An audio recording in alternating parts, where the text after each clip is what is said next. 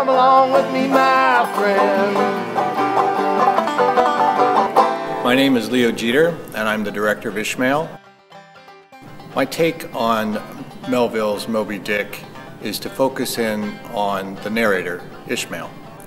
My concept for this show, to help condense the 450 pages into an hour and a half theatrical production, is to present Ishmael in midlife at the top of the show. He's teaching school, he's doing what he has to do, but he's haunted by this incredible adventure that he had when he was younger. Can't stop thinking about it. Almost like a post-traumatic stress. So the show progresses out of his imagination and memory with the accompaniment of 3 bluegrass musicians.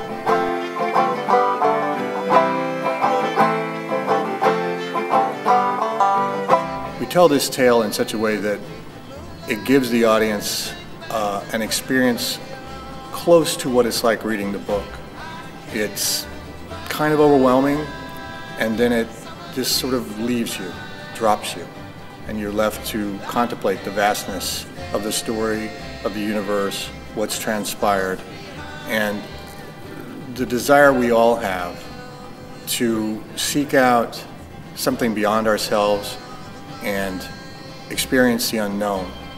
I think we live in an age where people are really wanting more authenticity in their lives. Everybody wants to unplug, get away. Ishmael, 1853, that's what he wanted to do in that world. He wanted to get away from teaching school, get out there and have an adventure. What he doesn't know is that he's going to run into somebody who's already been on life's adventure and has come out on the other side in a very dark way. And this play is an attempt to show how Ishmael and Ahab, in some ways, are 2 sides of the same coin. Both the constructive and the destructive sides of human nature. Ishmael wants an authentic, real experience. He wants to know what he doesn't know. He's interested in everything, very curious person. Ahab, on the other hand, has one obsessive thought and thinks of himself as already having experienced everything, to the point where he's actually thinking that he's God and he has the power of life and death over everything. I wanted to give the theater audience the visceral experience of what it is like to read the book.